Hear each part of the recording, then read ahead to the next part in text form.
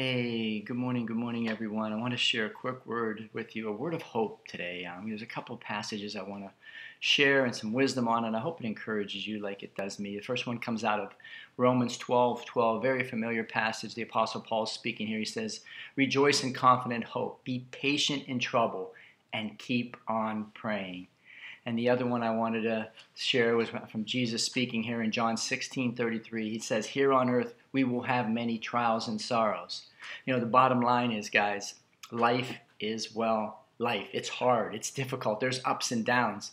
But we must remember what Jesus said next in John 16:33. He says, "But take heart, because I have overcome the world."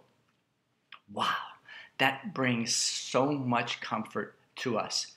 And that is why Paul could write to the church of Rome to rejoice in their hope, but not just a half-hearted hope.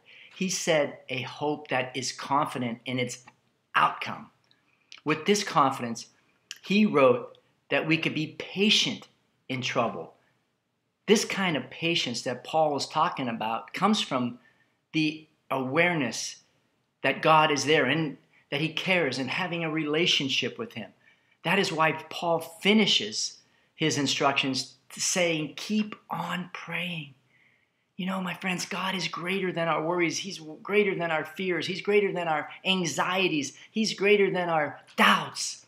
No matter what our situation is, we can pray with joy because of our hope in Christ, that no matter what our situation is, we can remain patient, persevering through affliction by presenting our requests and our intercessories to God with thanksgiving.